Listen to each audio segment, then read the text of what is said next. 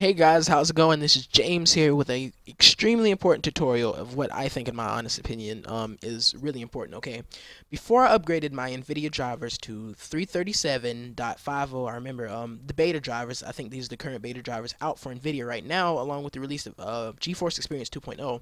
Before I upgraded these drivers, I realized that Assassin's Creed 4 Black Flag was completely unplayable for me. No matter what the settings were on, I could turn the resolution to 800 by 600 and everything on low, and I'd still only have 20 frames per second max. All right.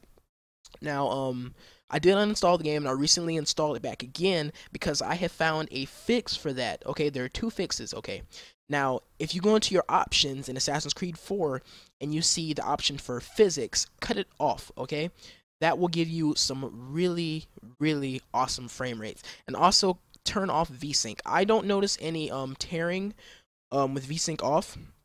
But if you're still experiencing low FPS and you still have physics off, this is what you're going to do. You're going to pop open NVIDIA control panel. You're going to go to your control panel. You're going to go to Manage 3D Settings and Program Settings, and you're going to add Assassin's Creed 4 so you can customize the profile, okay? And then once you add it, you're going to scroll all the way down. And you're going to turn off vertical sync. It should be on use the 3D application setting, cut that off, and triple buffering. Triple buffering should be on off. You're going to cut that on, okay?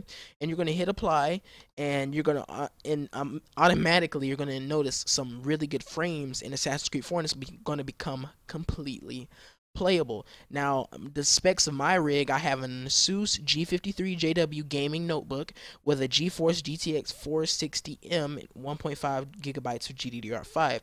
Now, people also running on a 780 Ti graphics card can even say that they've noticed bad frame rates because the game isn't really optimized for physics configuration. Even in NVIDIA cards, some people have to set up SLI configurations just to get the game to work at playable frame rates. It's maxed out at 60, so if your system can max it out, just turn on triple buffering and now allow 60 frames per second. If vsync is on, it'll cut off your frames for about 20%.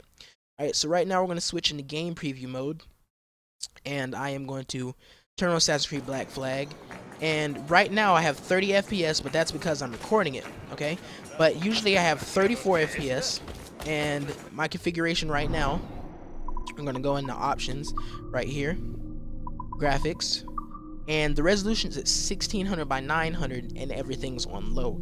Now when I finish this video, I'm gonna play with my settings to see what are the best things I can get, but I can also run this very playable on 1080p, but I prefer 1600 by 900 because I still get a 5 FPS boost. Alright, but as you can see here, everything is off. I don't have the option for physics here, but the game is extremely playable with really great frames. I'm running rooftops. 29 is the lowest it dips to, but other than that, the frames are ridiculously good. I'm in Havana right here, as you can see. So like I said, this fix is going to work for you NVIDIA card users. Now AMD card users, if the settings for AMD Catalyst Control Center are the same, just cut off vsync and cut on triple buffering, and I'm sure you would have the same playable settings. So let's go ahead and get out of this game and go back to the tutorial mode. But that's all you got to do, guys. So if this helped you, please be sure to leave a like down. Make sure you hit that like button. Don't forget to subscribe for more videos and game fixes, tech reviews, unboxings, and stuff like that. And don't forget to check out my gaming channel where I'm doing Let's Plays such as Dark Souls 2, the original Dark Souls, and Assassin's Creed. Now I can do Assassin's Creed 4, and I'm pretty excited about that. But don't forget to subscribe to this channel and my gaming channel if you like it. Like I said, leave it a thumbs up. Follow me on Twitter, add me on Google Plus to keep up to date with the latest news on stuff and happenings before it gets to YouTube. So thanks for watching this video, guys. Until next time, take care. Peace.